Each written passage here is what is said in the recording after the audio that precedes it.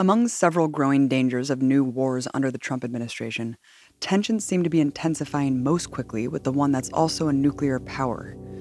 Just weeks after the 72nd anniversary of the U.S. nuclear attacks on Hiroshima and Nagasaki, Trump confronted North Korea with some of the most overtly genocidal threats I've ever heard. North Korea best not make any more threats to the United States. They will be met with fire and fury like the world has never seen. And as I said, they will be met with fire, fury, and frankly power, the likes of which this world has never seen before. The United States has great strength and patience, but if it is forced to defend itself or its allies, we will have no choice but to totally destroy North Korea. Trump has doubled down on the ruthlessness of the official White House statement with several unhinged tweets threatening nuclear annihilation. In one, saying his nuclear button is, quote, much bigger and more powerful than Kim Jong-un's. The Trump cabinet has even drafted war plans plotting a first strike against North Korea's nuclear sites. The threats have escalated alongside other modes of attack, including harsh new sanctions on the Korean economy. Despite the immense gravity of a U.S. war drive on the peninsula, Trump has seen little resistance from the self-appointed resistance led by the Democratic Party. But the bipartisan support for attacking a sovereign nation only exists among those privileged elites who will profit from such a war. The people of the United States, despite being bombarded with fear-mongering propaganda, think much differently than the millionaires who supposedly represent them. Throughout Asia and the United States alike, many have been holding protests denouncing the threats. The Empire Files attended one of those actions in Los Angeles. I'm out here because President Trump's fire and fury statement, and also he stand on the UN podium, says total destruction to the North Korea. So we are denouncing his statement also. Tell him that he's not welcome in Korea. 트럼프가 평화를 위협하고 제3차 세계대전이 일어날 수 있을 수 있는 그런 망언들을 늘어놓기 때문에 한반도에 살고 있는 한 사람으로서 이 자리에 있는 것입니다. And you know, growing up in the U.S., I remember kids always asking me, "What are you? Where are you from?" Right? And this doesn't bother me much because you know I'm Korean and I'm proud to be Korean. But then they'd ask me, "Are you North Korean or South Korean?" Then they'd reassure me and say, "Oh, okay. South Korea is good. South Korea is our friend. North Korea is our enemy." And I'd be thinking, wow, really? Like, we're 8 years old. How do you already have an enemy of an entire nation that you probably can't even find on a map? They said always North Korea is a provoke to South Korea and the neighboring country, but they always on the defense mode. U.S. is the only country that use the nukes, have about 6,000 of nukes. This is a matter of North Koreans and South Korean people's life and death. Because nuclear war is no winner. With a U.S. administration that continuously does the unthinkable, I sat down with journalist and expert in U.S.-Korea relations, Tim Shorrock, to learn what's being totally left out of the debate in the U.S. media and in Washington. Everyone talks about North Korea, of course, as this police state dictatorship, and that's why it's our enemy, right? And South Korea is our ally because it shares our Western values of democracy and freedom. Do you agree with that? Until the late 1980s, South Korea was a pretty dark dictatorship too. And we supported, the United States supported a succession of police states there. After Syngman Rhee was overthrown, there was about 1 year of a somewhat progressive government in 1960 to 61 that wanted to start talking about unification. It wasn't that far after the division and the terrible impact of the Korean War. But 1961, there's a military coup. Pak Chung-hee, former general trained by the Japanese imperial forces, he took over as the military dictator in South Korea, and we supported that government until his assassination in 1979 with huge amounts of military aid PAC government supported the U.S., sent troops to Vietnam to back the U.S., war in southern Vietnam. And so, we had this relationship with a succession of dictatorial governments in the South. And the Park Chung-hee government talking about, talk about a police state, talk about a surveillance state, talk about a torture state, and yet we poured, hundreds of millions of dollars into supporting them and against the will of the Korean people. And there was another military coup in 1980 that was, another general took over after Park was killed. And, he took power by killing hundreds of people in the southwestern city of Gwangju. And, even when there was an uprising against that military coup, against martial law forces, the U.S. Worked with the Korean military to put down the uprising. And, this was really shocking to a lot of South Koreans, and people felt very betrayed. And they finally stood up and won their democracy in the late 1980s, 1987, 1988.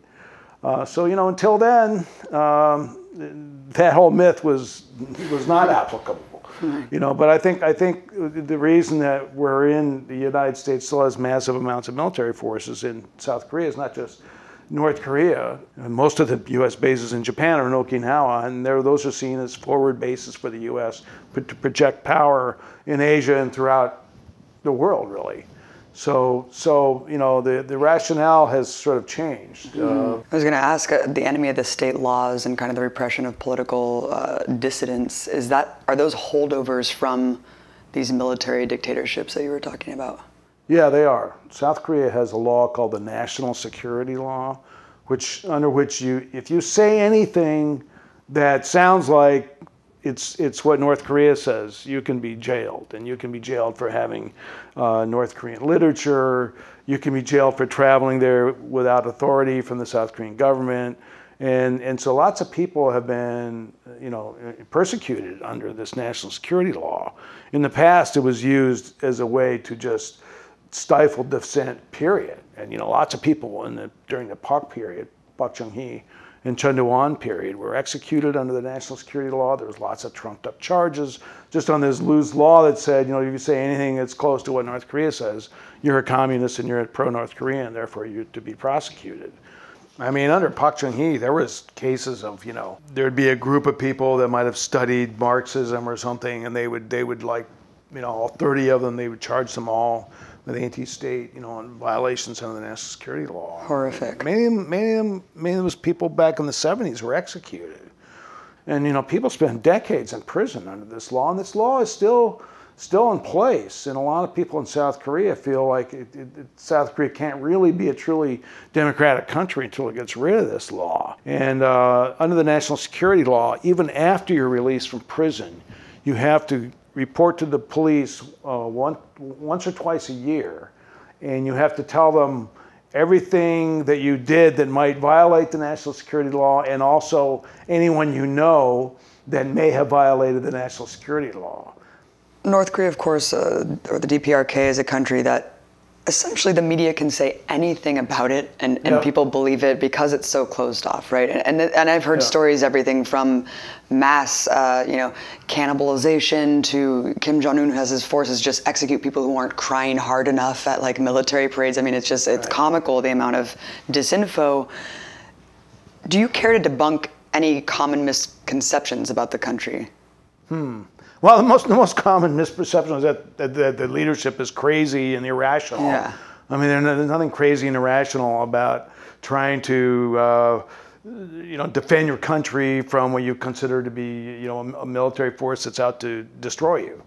That's totally rational. And I think, building nuclear weapons, when you look out at the world and you see what happened, say, in Libya to Gaddafi, when he gave up his nuclear program, and then a few years later, U.S. and NATO, displaced him in a war, and put in a government that's completely chaotic now, and he sees this happening when he, to a leader who did give up his weapons. Well, that's even more of a reason. People in North Korea have the same kind of wants and desires that people all over the world do.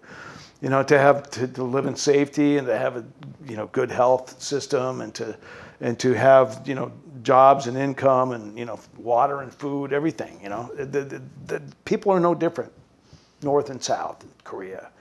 You know, there's no reason to gloss over the nature of the authoritarian state in North Korea, because it's present. We know that there's many political prisoners, but you know, the country has developed over time. It's come back from, you know, it was pretty much destroyed in the Korean War. They have pride in their economic developments. I mean, this is a country that was destroyed at one point. Within 20 years, it had a very flourishing economy. You know, and North Korea had a kind of interesting history as a socialist country, because it didn't, you know, it had this philosophy of Kim Il-sung's philosophy was, you know, self-reliance, called Juche, and developed their own self-sufficient economy. And so they didn't want to be integrated into the world market. So North Korea developed their own, you know, industry, you know, without being dependent on any one country, and they were very proud of it, you know. And you know, you can see the fact that, you know, a country that can develop a nuclear weapon and also develop very sophisticated missiles is not a backward country, and they maintain a certain degree of independence from all their allies. The other critical thing that Americans really need to know is that that's, you know, yes, it's their country. It was split arbitrarily. It should never have been split. Dean Rusk, you know, who was a low-level State Department guy, walked into a room and looked at a map of Korea and saw the 38th parallel on a map, a National Geographic map, and said, we'll divide it right there. And so it was completely arbitrary, and there was supposed to be, you know, a unified Korea after that, and that was just supposed to be temporary. But, you know, it didn't turn out to be that way. Let's move on to the Korean War. When I grew up in school, you know, you hear about World War I, World War II, Vietnam, of course, but you don't really learn much about this war. It's called the Hidden War for a reason, but we're nonetheless taught that the U.S. was forced to respond because of this invasion of the South by the North. What really happened?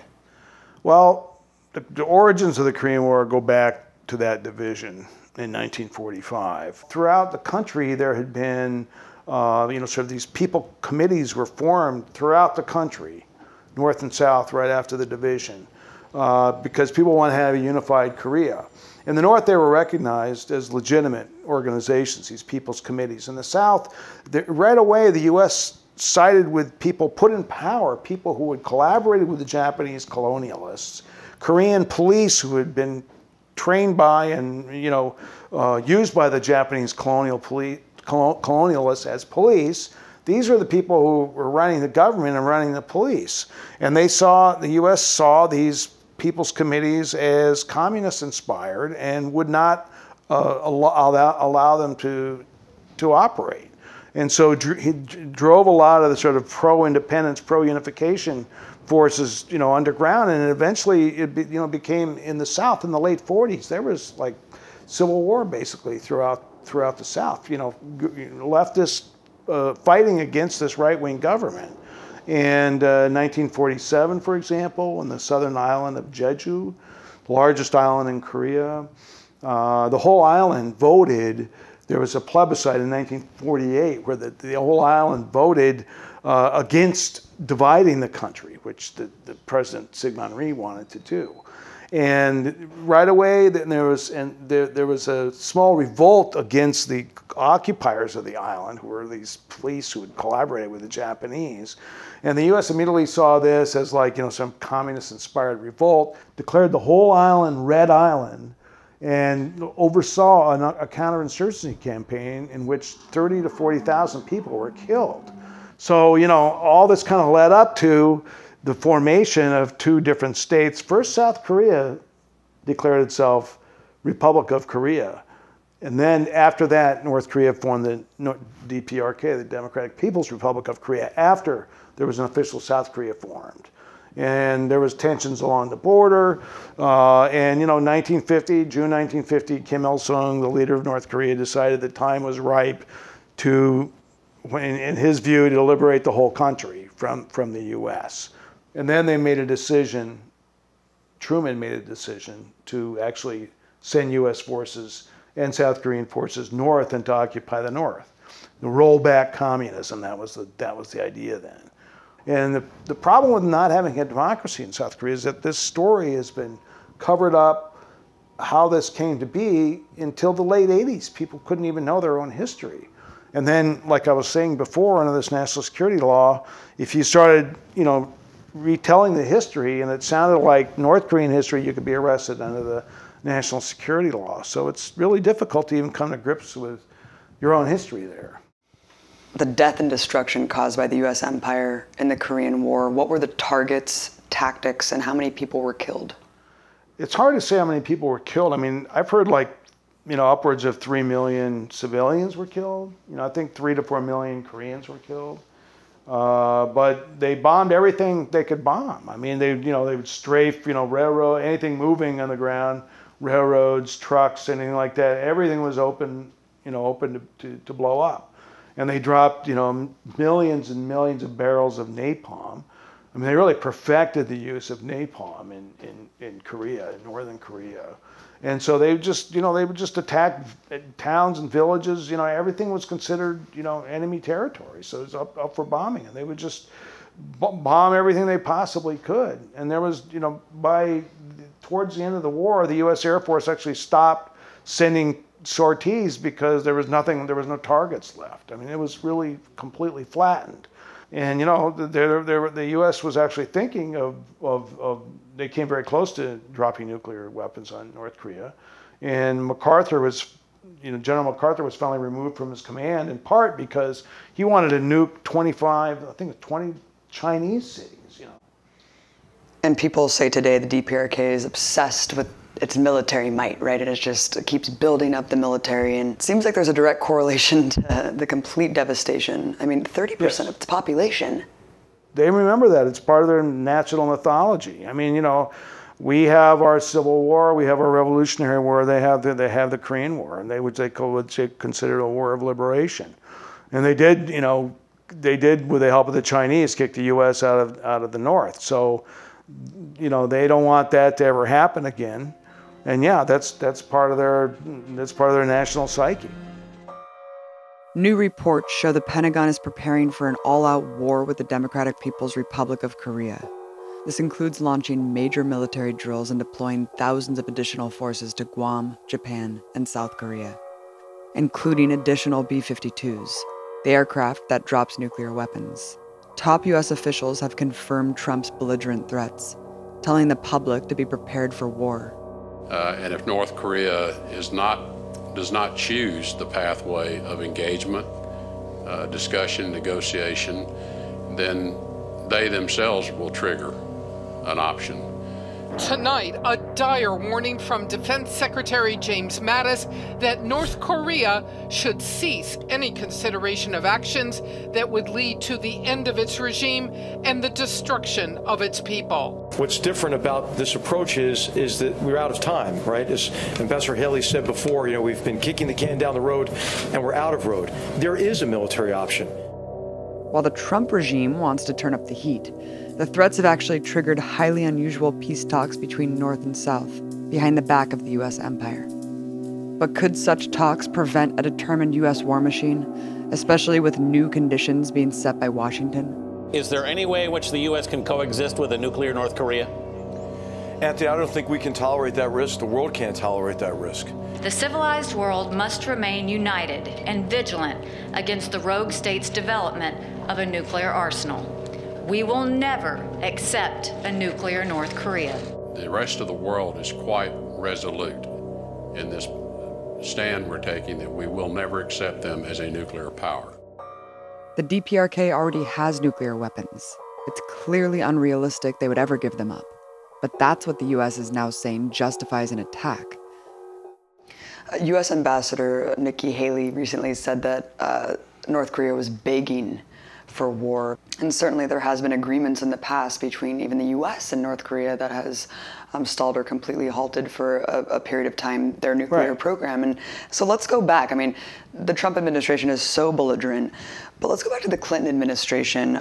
There was an agreement that ended up freezing its nuclear program for 12 years. Right. So what was that agreement, and then how did Bush muck it up?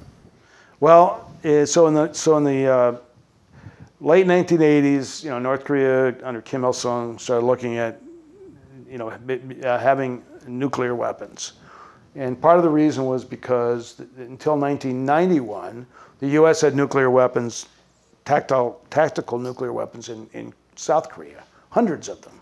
These kind of handheld weapons that U.S. soldiers would carry. Their nuclear weapons had hundreds of them in South Korea. And of course, the U.S. 7th Fleet is in Yokosuka, Japan, and very close to Korea. And there's ships there that have nuclear arms, planes. And Okinawa, the U.S. bases are there. And so they saw, building a nuclear capability was a way of defending themselves. They had signed the NPT, the Nuclear Proliferation Treaty. And when they decided to proceed in a nuclear program, they pulled out of the NPT. And to that pulling out of the Nuclear Proliferation Treaty was like a red line for the U.S. And actually, the Clinton administration seriously considered a nuclear strike on the Yongbyon facilities at the time. They came very close to it. And there was a lot of talk of war. It was just like there is, just like today. People might remember, Jimmy Carter went to North Korea, flew to North Korea, met with Kim Il-sung, and they hammered out what became this agreed framework under which North Korea agreed to end its nuclear program, stop its production of plutonium at this plant. And so when Bush took over in 2001, with all these neocons in his government, like John Bolton and Secretary of Defense Donald Rumsfeld, were against this agreement, any agreement with North Korea. In his State of the Union address, Bush labeled North Korea as part of the axis of evil with Iran and Iraq. So this was like the last straw for the North Koreans. They said, okay, we now see that you believe we're back in enemy status. And so they pulled out of the agreement themselves and started proceeding on their plutonium program. And by 2006, they had built their first atomic weapon and tested their first weapon in 2006. Negotiations, didn't they start later on during the Bush administration, and then it was Obama that actually completely, again, destroyed them? 2005, there was a declaration by all, South and North Korea, U.S., Japan, China, and Russia that Korea itself would not be nuclear, would not allow nuclear weapons, North or South. All the countries agreed to that. That agreement with the 5 countries had been violated by the U.S. because at the time the U.S. was still imposing, sanctions kept being imposed. And when Obama came in 2009, he and his people sort of had this idea that somehow the problem of North Korea would go away because it was going to collapse. And they did not want to negotiate directly with North Korea. So even, Bush was willing to have direct talks with them. Obama was not. Gaddafi was overthrown in Libya, and he had, of course, given up his nuclear weapons. And they figured, well, nuclear weapons and a powerful military is our only protection against this happening to us. But representatives have said that they would never strike first, right? And also that this whole history proves that they're willing to negotiate away their nuclear program under certain conditions. So it just seems to contradict the claim that we hear continuously from the U.S., which is this is all about stopping North Korea from having nukes. Right. It may be, it may be too late to stop them from having nukes. I mean, they have nukes. I mean, they're nuclear power. Right. They have them, and they have obviously really, well-developed missile program. Look, they see themselves surrounded. And of course, the U.S. has a very powerful military in the South. But I mean, U.S. military is in alliance with the South Korean military, which is a very, very powerful military in itself, and Japan's. Constant war games, constant, ratcheting up the tensions. North Korea, and what's kind of interesting when you look at the so-called threat from each side, like you hear Trump say, fire and fury like the world has never seen before, like bringing up images of That's what Truman said before he dropped the bomb on Nagasaki, the second bomb, right? Similar kinds of words. But it's basically, we're going to inflict a Holocaust on you. And then you look at their threats. America was all shocked when they said they might test some missiles by firing them towards Guam. Why Guam? Well, that's where these B-1 bombers are based, where these B-1 bombers fly regular missions from there over Korean skies. They have massive amounts of firepower on those planes. I mean, they're bunker buster bombs, all kinds of munitions that could blow half the cities of North Korea sky high. So the U.S. keeps saying we're ready to annihilate you, and they say, well, we might fire a missile towards Guam, where so their threats tend to be more particularized towards a U.S. base. And it's all you see all day over the news. What are we going to do? This missile was launched. It's just nuts. The U.S. media never looks at it from their point of view. What is it like to hear your country may be annihilated? Annihilation means everybody's dead. There's 25 million people in North Korea. So what? We're going to kill 25 million people to prevent them from having one nuclear weapon without even talking to them? How does this type of rhetoric resonate with South Koreans and the administration? Well, it scares the hell out of people in South Korea, because people are there. Actually, when I was there in April and May, people there are far more worried about what Trump might do than what Kim Jong-un would do. They're used to these kinds of tensions with North Korea. South Koreans, when they hear Trump talking about fire and fury, I guess Trump doesn't realize that thousands and thousands of South Koreans have relatives in North Korea. Their families are. He's talking about their families, maybe their grandfather, their great-grandfather, their brother. So when he's talking about destroying the entire North Korean people, he's talking about destroying their own relative. And they see it as one country, and they don't see it in this divisive way that so many of our leaders do here. And I might add, in both parties, Democrat, Republican, they're the same. You hear the same hawkish stuff from both sides. And a complete dehumanization of North Koreans, as if they're all just robots who hypnotically following and worshiping their dear leader. They're human beings. They're human beings. Because instead of seeing them as just these demonic, crazy people, we should see them as human beings with hopes and dreams for their country like anybody else, and try to reach some common ground with them. Many in the U.S. establishment are arguing for a major war, as we're talking about, which would no doubt trigger just death and destruction, on a horrific scale. What would that look like for Korea, U.S. soldiers, and if regime change was successfully led by the U.S., what do you think would replace the regime? So the U.S., you read like this CNN story the other day from Barbara Starr. It was just a shill for the Pentagon. She talks about a 1-month war. They go in there and somehow take out their missile sites and take out nuclear sites.